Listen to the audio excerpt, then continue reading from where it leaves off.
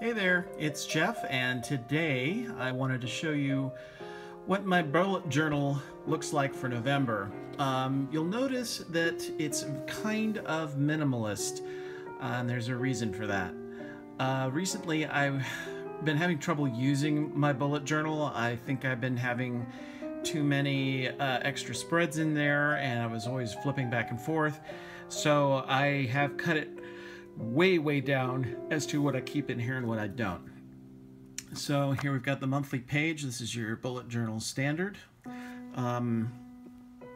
Now I've also put in a monthly areas of focus, which is something I learned from David Allen in his book Getting Things Done, where you're having these different areas of focus, and then you have how far away from the goal and from the actual tasks that you might be. So that's what I'm doing with that. And then I go straight to the week.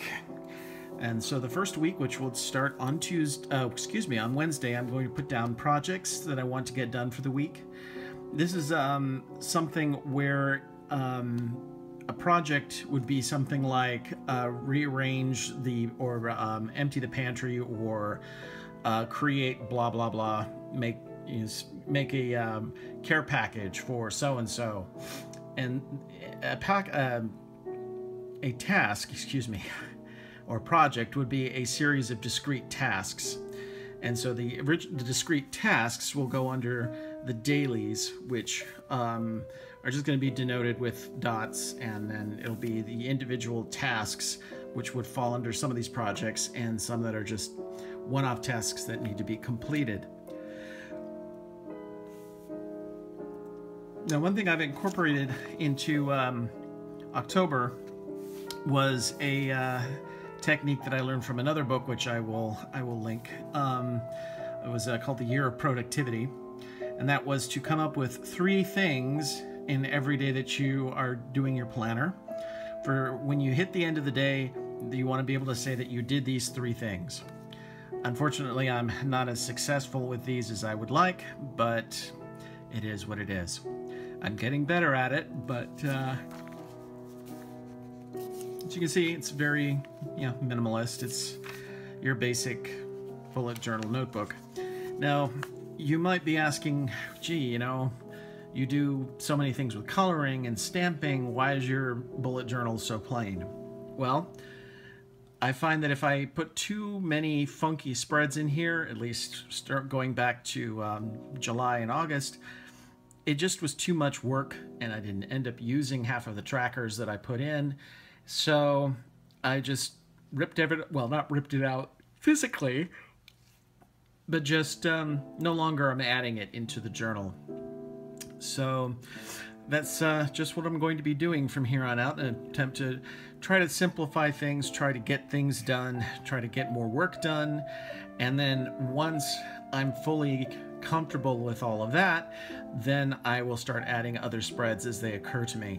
I'm still likely to add, probably right here, a waiting on for the month of November, for things that I'm waiting to show up, or things that other people need to get done before I can do my next action on them. So that's what's going to go on there. So that's it. I actually was over at Ben Franklin Crafts recently over in Redmond, and I showed them my Leuchtturm journal. Yeah, it's pronounced Leuchtturm, or Leuchtturm journal. And I said, it's so plain, it's got to be totally uninteresting. And they said, no, you need to come to planner night, because there's so many people, when you show them pictures of your craft projects and your coloring, and then you show them how you have such a minimalist notebook, those who do minimalist notebooks will feel a lot better about doing a minimalist notebook. So that's another reason I kind of wanted to show you this very plain notebook. Now, I do stamp in here when I get the chance, just because I've got so many fun stamps. It'd be a crime not to use some of them. I don't use enough of them. I'll probably do more of that.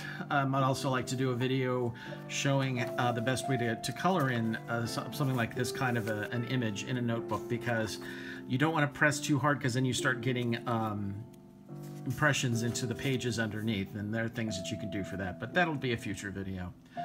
Anyway, this is my